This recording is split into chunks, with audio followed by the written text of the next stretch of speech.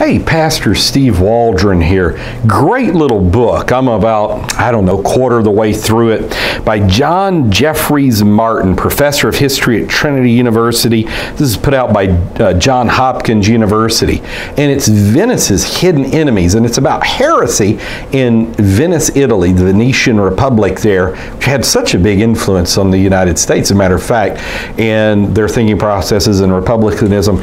And Italian heretics in a Renaissance city. Fantastic. Let's see what page I'm on. I'm on page 54 out of 297. That's including General Index, which starts page 273, and that type thing. But it is just fantastic. I'm learning so much about Italian history.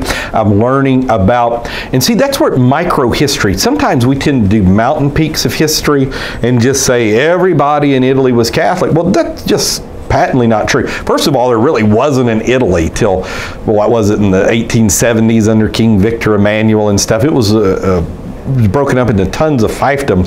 It's been said Italy is still a lot of dialects and all Piedmontese and all this.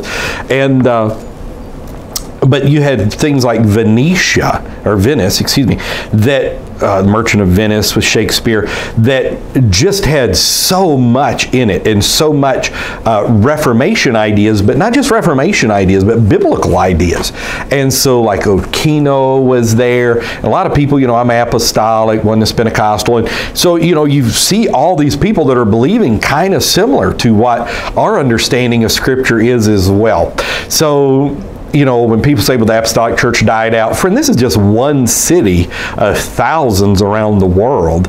And you find that there were people that were not in tune with the popular religion of the day, which was Catholicism, and that were very much into Biblicism. And so it's very well written. It's a rather technical book, but I'm enjoying it immensely.